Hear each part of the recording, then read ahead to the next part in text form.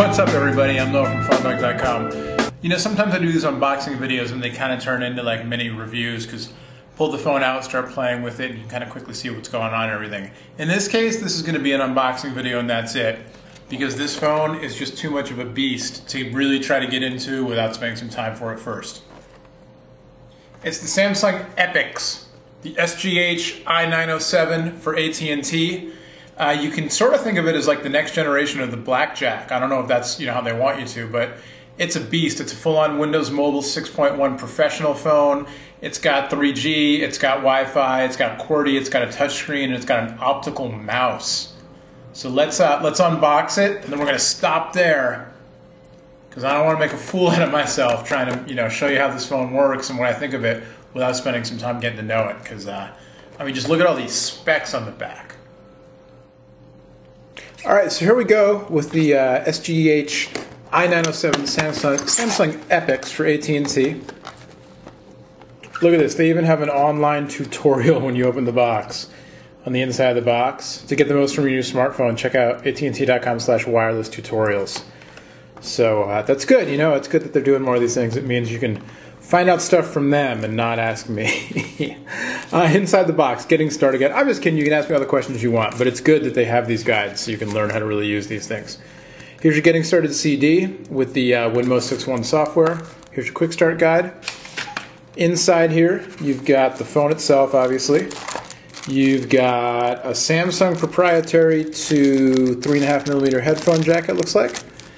You've got a Samsung proprietary to USB data cable. When I say Samsung proprietary, I mean that's the jack that's on the phone on the one end.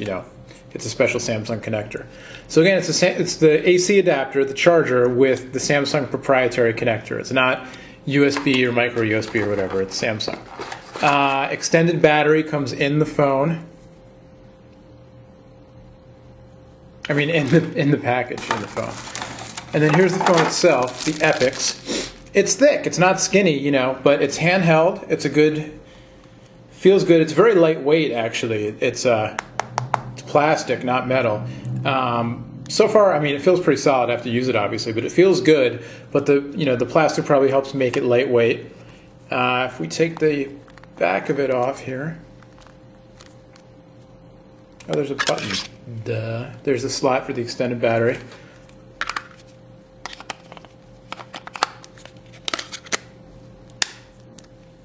Fire it up. See if there's any juice in it. There might not be.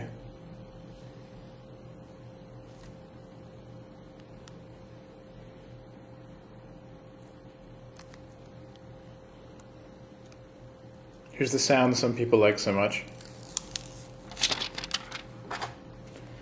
And so again, we're going to do a review later. This is just the unboxing, but basically you've got a couple things going on here. We'll start with the back because it's easier.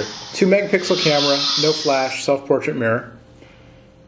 It's an AT&T World phone. On the side, micro SD card slot. Here's your slot for the proprietary Samsung jack, so your charger, your headphone adapter, all that kind of stuff.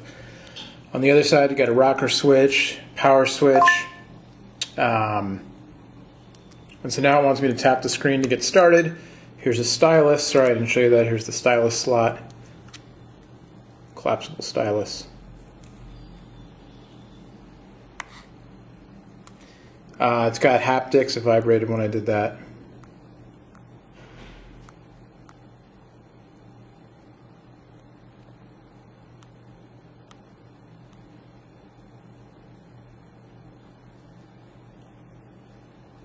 The screen's fine, I just didn't read the part where it said to press firmly. That's the only problem. Alright, I'm not going to go through this whole thing right now. I'll set it all up later. But basically what you've got is you've also got this optical mouse here, which is on the Samsung Omnia. If you've seen that, you should check out our video on that. And so you can use the touchscreen, and it's not meant, it's meant to be used with a stylus, obviously, it comes with it. You can use the touchscreen, or you can use this optical mouse, which it's like a trackpad kind of thing. There's no actual pointer or anything. You move your thumb or your finger over it, and it's optical. It picks up what you're doing, so it's pretty cool. And then there's a button there also, so you can click on things. And of course it's Windows Mobile, so you've got your Windows Mobile key, your start menu, and again you can optical mouse it or you can click on it. You've got 2 soft keys, you've got your call and hang up key that have a couple additional features there. You've got your Windows Mobile key, your OK key, and then a full QWERTY keypad. The keypad, is reminiscent the Samsung styling, like on the Blackjack, with a slightly angled look. And, overall, I mean, again, it's a little bit hefty in terms of, not hefty, it's a little bit thick, but it's not hefty. It's actually quite lightweight, and it feels pretty good in the hand, has a good balance to it. And then you can definitely 2-thumb type here. Let's do a quick, we'll get out of this, and let's go to Office Mobile, and we'll just do a quick keyboard test, and then we're done, I swear it.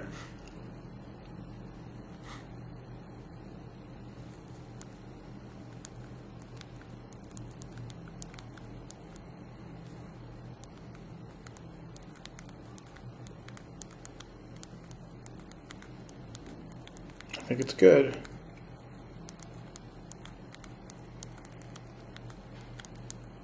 Oh, last letter. I muffed up.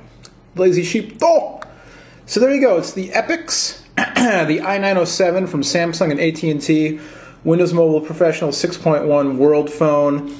It's got Wi-Fi. It's got 3G. It's got a 2-megapixel camera. It's got the GPS. What else does it say here?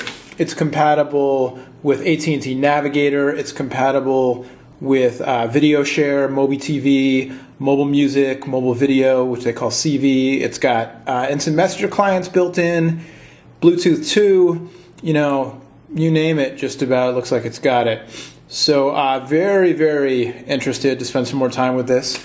And check it out. Just so you know, it's got 256 megabytes of internal ROM and up to 150 megabytes of external RAM, and a micro SD card slot that officially supports up to 32 gigabytes. So there you go. It's the Epix. It's a touch screen. It's a mouse. It's instant messaging. It's QWERTY. It's a smartphone. It's everything you want, maybe, from Samsung and AT&T. Behind the camera, I'm Noah from PhoneDog.com. We'll have much more on the Epix very soon. So stay tuned. See ya.